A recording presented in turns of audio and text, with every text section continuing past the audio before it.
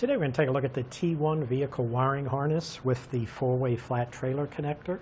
Now this is a custom fit part. It is designed to fit the 2019 Hyundai Tucson vehicles. And on a custom fit part like this, I like to recommend for you to go to our website, use the fit guide, put in your year and model vehicle, and it'll show if this will work for your application. Now this provides this 4-way flat trailer connector at the back of your vehicle to power your trailer's signal lights.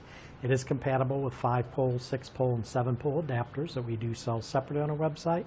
And this connects quickly and easily. Basically, you just locate your connection points, which will be behind the tail lights on your vehicle. Plug in these T connectors, one on each side, one on the driver's side, one on the passenger side. And then you'll have your white wire here. You just ground this to a good clean ground. And then this black wire is your power wire. That'll run to your vehicle's battery. Now this harness does include this ModuLite, this black box here. This is to ensure that your vehicle's wiring will match that of your trailer. It is a powered module, so it does connect directly to the battery, and that's to avoid overloading your vehicle's electrical system. The wire that runs out the back that the 4-way is attached to, it's constructed of a 16-gauge bonded wire.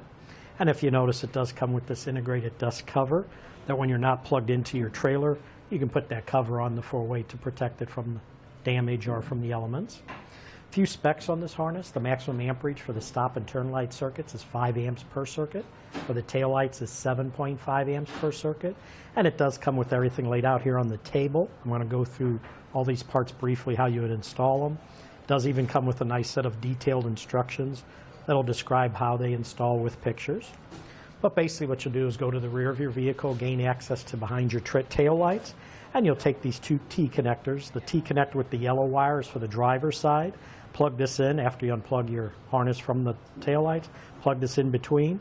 And then you'll take your other one that has a length of wire, the green wire, that's for the passenger side. Run this over to the passenger side and do the same, plug in behind the tail lights.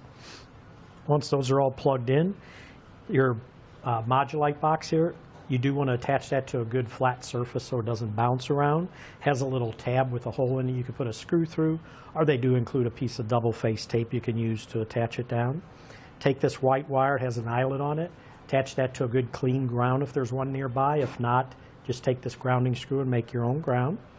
And then you'll have this remaining black wire, which is your power wire. That needs to run to the front of the vehicle, to the vehicle's battery. So they do give you this extra length of wire and some connectors. So you'll take one of the butt connectors, install it, and then install one end of this wire to it, and then run this length of wire up to the front of the vehicle. Now when you get to the front where the battery is, you don't want to connect this directly to the battery. You want to run it through this inline fuse holder. So take your other butt connector, connect it to one side of the fuse holder, just like that. And once that's connected, the other side, you'll take this eyelet connector and connect it, and that'll connect to the vehicle's battery.